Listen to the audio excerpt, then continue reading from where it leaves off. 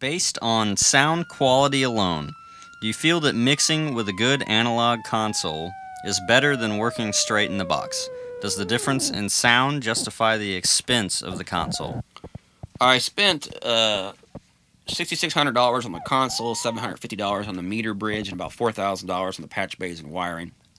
Um, I consider it, from a sound quality perspective alone, to be the greatest waste of money in my entire life.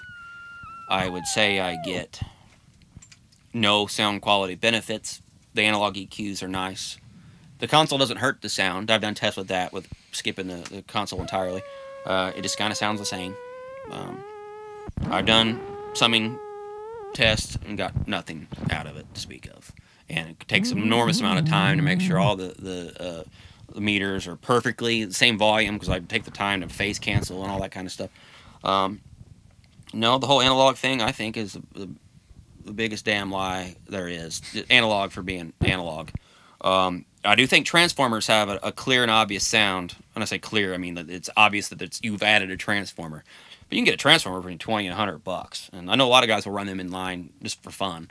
And that's something I've been wanting to play with, possibly a summing box that has all the transformers in it, just to get more distortion, really. Its own unique kind, and I'm a fan of that for sure. But this idea of analog, just calling it analog, is such a broad thing. Like what do you think of, I don't know, China?